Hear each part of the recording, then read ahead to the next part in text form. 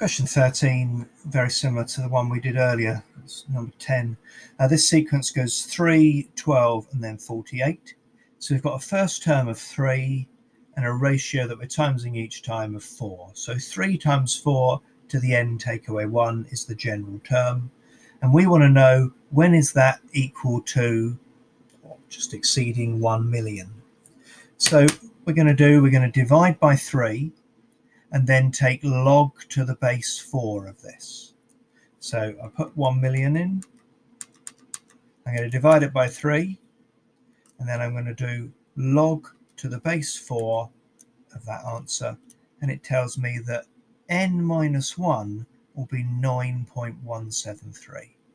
And so the first one that's over, so n is 10.173.